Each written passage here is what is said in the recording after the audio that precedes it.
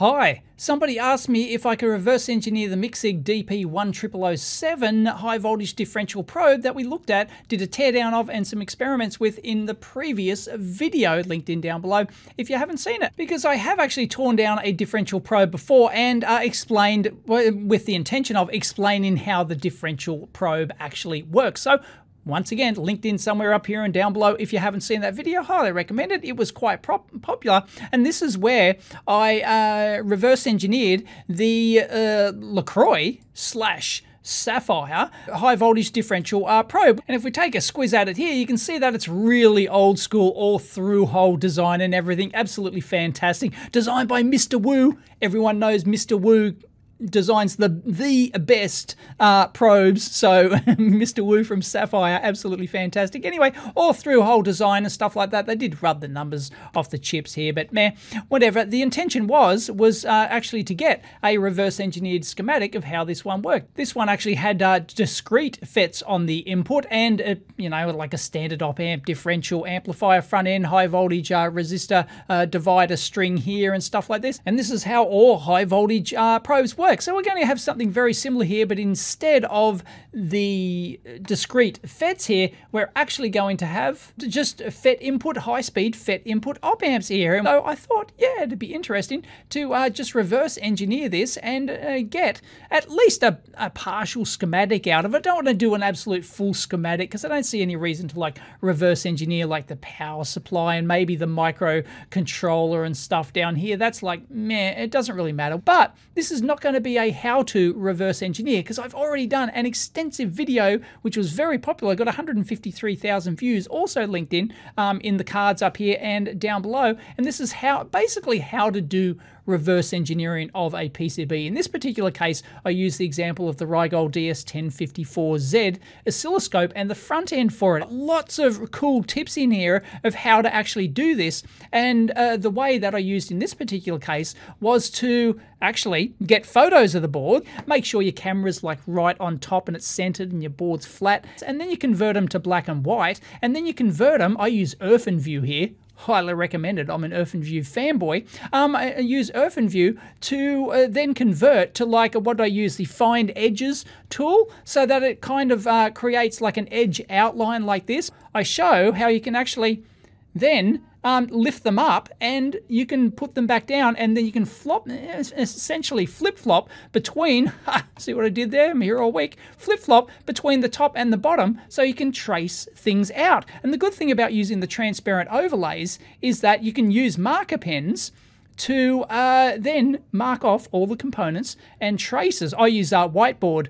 markers, and then you can mark them off. Anyway, there's lots of other tips in here. There you go. You can actually mark it up like this. This is a how to reverse engineer video and lots of tips how to do it. So I'm not going to cover that in this video. By the way, I mentioned this on Twitter and a lot of people seem to agree with me that I reckon that there's a niche market out there for a tool, a reverse engineering tool that was just dedicated to this particular task. And what it needs is, it's just like an image editor like this that allows you to load in 2 photos, one top, one bottom, possibly with some alignment and stuff like that, but you can do that yourself. But then has like a big fader bar or something like that that just allows you to fade between the 2 images like this, right? Top and bottom like that. And then it'd be really cool if it had like a toolbar up the top here that just allowed you to like mark it up. Like, you know, like you could put like an X on like components. You can just click and it put like an X on a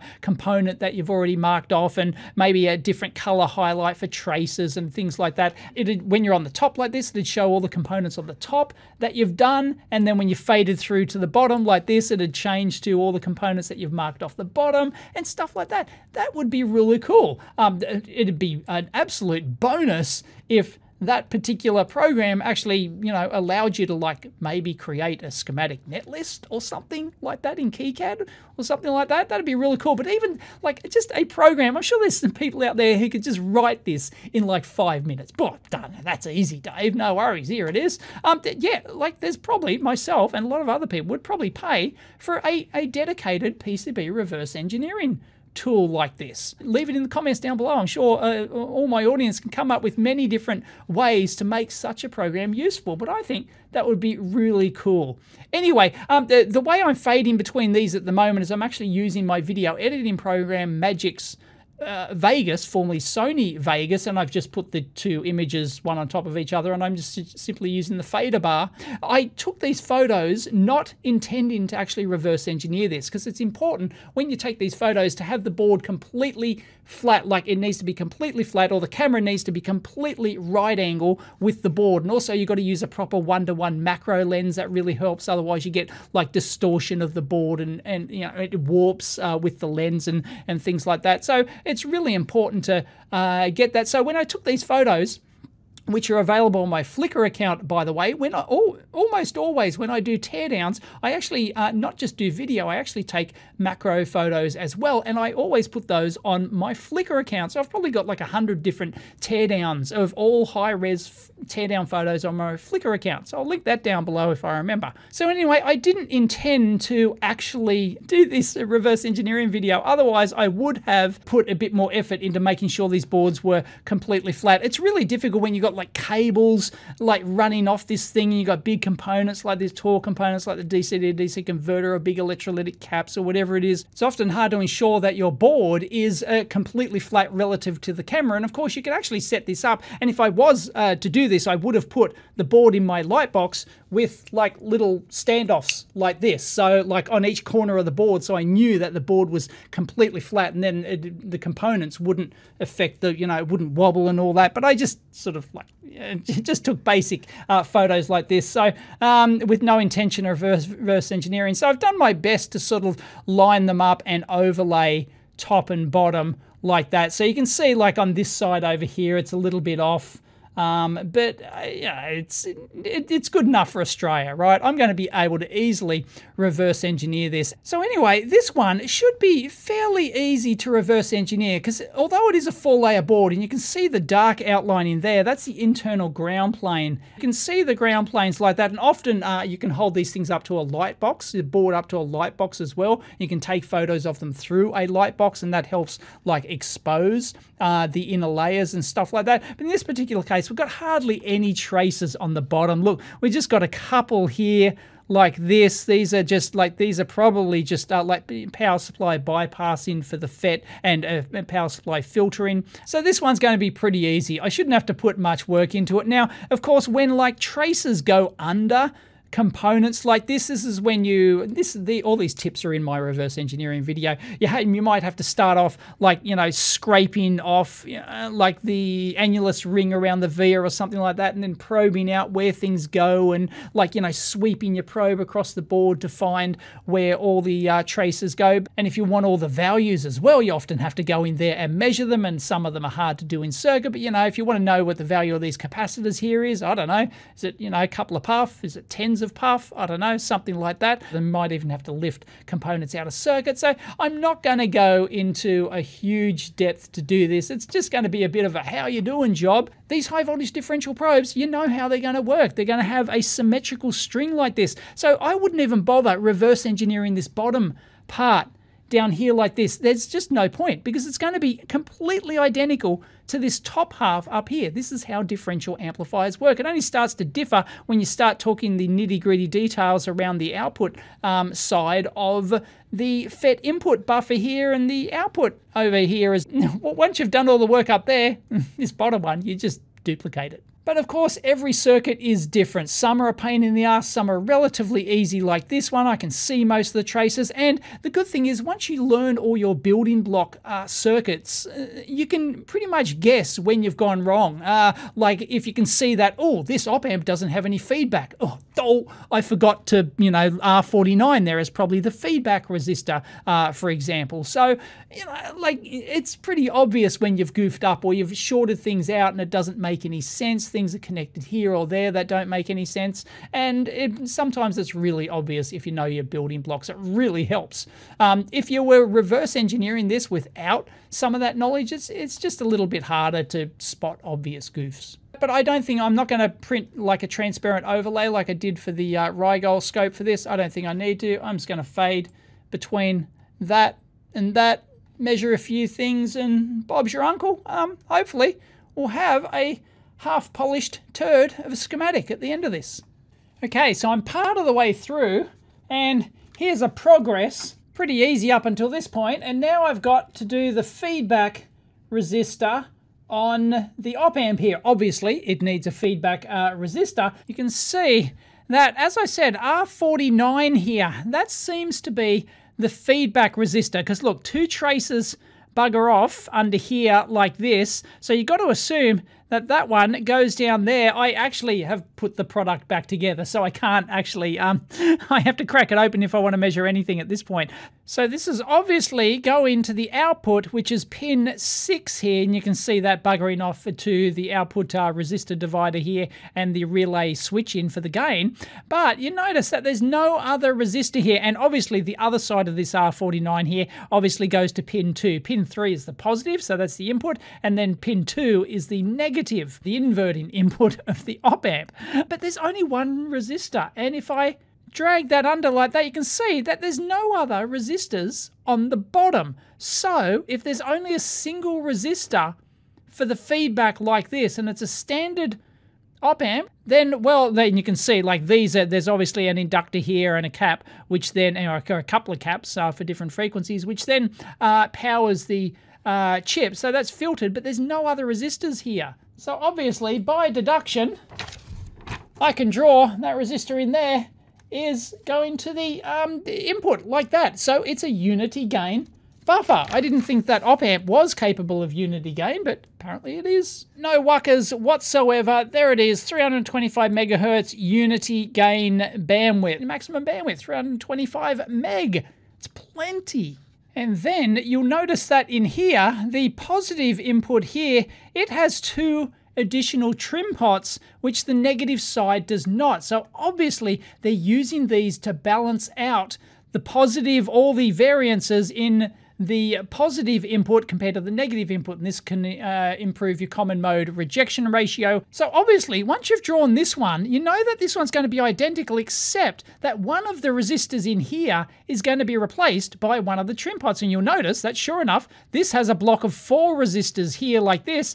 This only has 3 of them, and it goes off to the resistor here. So clearly it's exactly the same, except this resistor here, which is R34, has been replaced by a trim pot. So when you go in and draw it, there's our negative input there that has fixed resistors. The positive one just has that one there just replaced by a little trimmer there. And the other trimmer down here like this is just to compensate for the gain divider that's fixed up here, and they just and then trim it. Somebody goes with their tongue at the right angle and trims that sucker to the right value. So there you go, that makes sense. I don't even need to buzz that sort of stuff out on the board, even if you can't see the traces going under the parts or whatnot, which, well, you can't. Like, you know, there's some traces under here, which I just physically can't see, but it's obvious that's where they're going. Now here's a really annoying thing. I'm trying to trace out the microcontroller on here. What we've got on here is obviously a QFN 16 package, 4 pins per side there. It's one of these EFM 8 Busy Bee things, or something B. You get the data sheet and there's an SOIC 16, but there's only QFN 20s. And sure enough, if I go to like DigiKey and search for all of the Busy Bee parts, 596 of them, the only available packages are 16-pin chip scale and SOIC, and the chip scale one is, of course, like the little BGA thing. Pain in the ass. So that's annoying. Is it like an obsolete package that they've discontinued or something, or is it in some other series that DigiKey happened to not carry? And that's a trap for young players, including Dave. I quickly realised that, yeah, here's the footprint. They're all QFN 20s. There's 4 extra pads on the corner there, which you can't actually see inside here like this. Like you zoom, like I've also got like a zoomed in picture up here. And oh no, actually, I can just see it. There it is there. Maybe, can you see a tiny little bit of solder on the side there? And sure enough, I should have known, like, there's a track going in there. There you go. Yep, and another track going in there, and another one going in there, and that one's probably not connected, or it's going under there. And QFN 20. Don't rely on your Mark 1 eyeball. Trap for young players. Anyway, my input here comes across here, goes over to here, goes over to here. That's a not fitted part, and then goes into pin, now that I know it's a 20, pin 18. So, yep, goes into pin 18. So, the feedback from the output goes into pin 18. So looking at the pinouts here, sorry I haven't got my green screen this time and couldn't be bothered turning my lights on, so meh, whatever. And anyway, let's go down here to the package. 20 pin QFN, there it is there. So pin 18 there is P04. 18, multifunction I/O, it's a PO mat, whatever that is. It's an ADC, okay, there you go. So it's an ADC input. Comparator, positive and negative, so I don't think they're doing any comparator function with it. Can't see why you do that on the output. This pin is directly sampling the output via 2 series resistors. That must be what measures the clip-in for the output, because you saw in the previous video how the LED button flashes if you get over range. That's how they're doing it. That's going into the ADC. And here's where we enter the bizarro world of the 6604. It's a SOT6-pin SOT23 package down here. And, well, if you go look this up,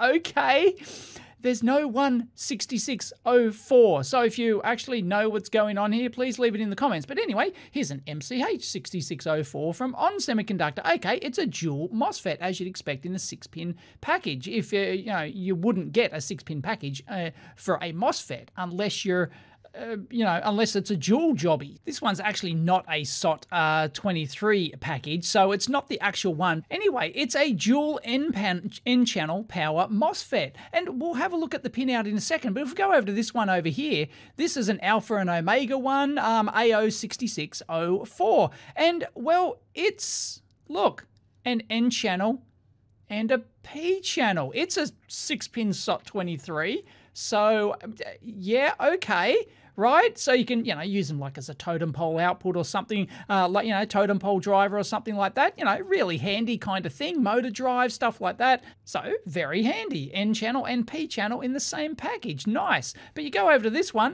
This is a Toshiba TPC 6604 jobby. And, well, let's have a look at this one. That doesn't look like a MOSFET. That looks like a bipolar. Yeah, and it's a single, it's not a dual. So what the heck? I found like just searching 3 different types of 6604. Anyway, if we go to the actual board in here, you can see they're actually connected in parallel, whatever it is that they've got inside in here. Look, parallel like that. These are the gate terminals on one of the package, the gate terminals, and this was like the source, I think, on one of them, or the drain, or whatever, and they're both connected in parallel, okay? And that obviously goes off to the relay drive. But this other one here, once again, they're connected parallel, depending on the configuration, and that's going up here, and I can't actually see under there, but, well, I don't know where. Like, I assume it's going over to the other side of the relay here. So are they, like, differentially driving the relay? Why? The micros obviously are driving this thing, like the gate, this trace here, if this is the gate, right? I think all the gates connected inside there, like that. And if you have a look on the bottom side, there's just a couple of resistors and stuff in there. And that'll go off to the micro, which drives it. But I don't know why or what the heck's going on with that relay drive, so I'm not even going to bother to try and include that. Anyway, relay switches on and off.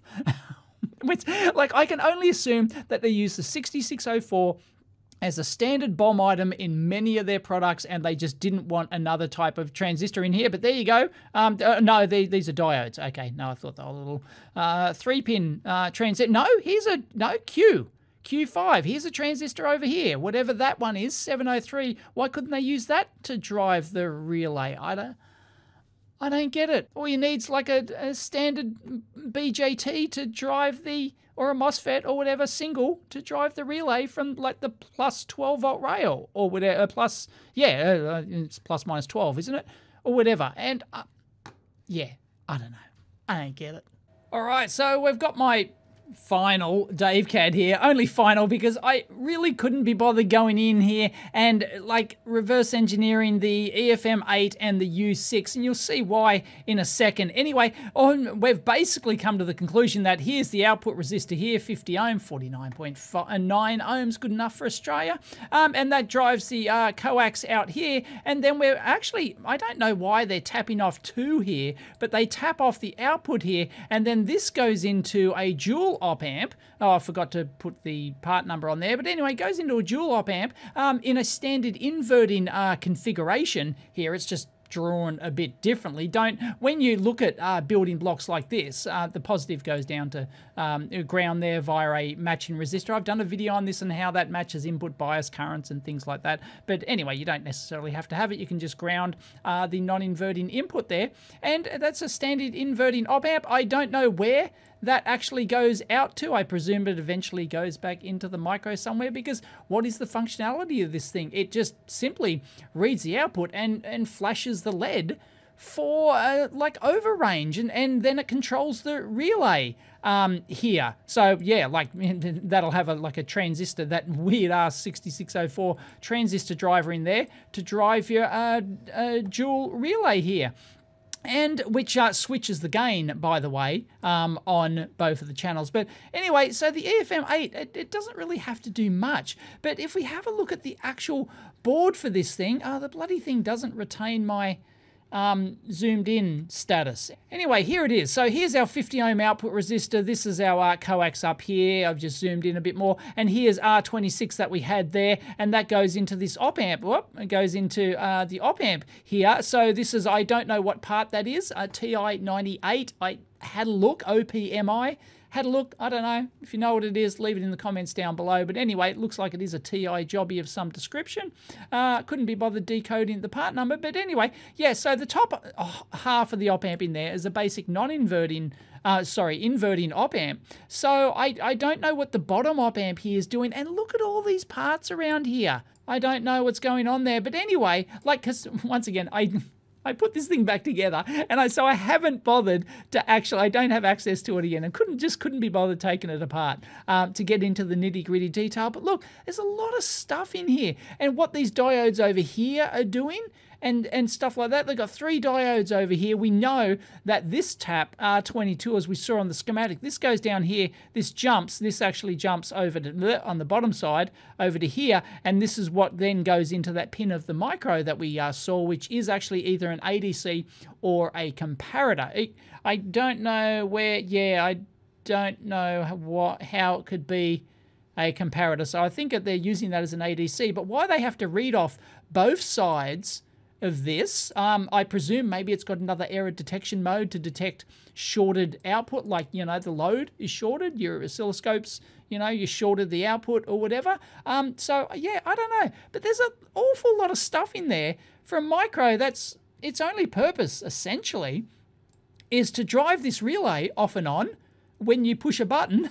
You know, which range do you want, the times 10 or the times 100 range, and it just switches that relay, and then it just flashes the LED when it's over range. So all it needs is like an op amp like the ADC, and Bob's your uncle. So I don't know. If you've got any ideas, leave it in the comments down below. But yeah, I couldn't be bothered actually reverse engineering the whole kit and caboodle. So anyway, yeah, this is rather interesting. So I am actually surprised that they use quite, you know, like 1206 parts in here. I thought, you know, I'm surprised it survived the 1100 volts RMS that we actually put on it, because normally I think 1206s only have a 250 or 300 volt rating each, don't they? So, you know, like, you're really, like, yeah, you're pushing your luck there. But it's interesting that this one, and I think somebody on the forum mentioned that one of the higher end models doesn't have these trimmers or doesn't have one of these trimmers or something like that. I think it's the CMRR one from memory.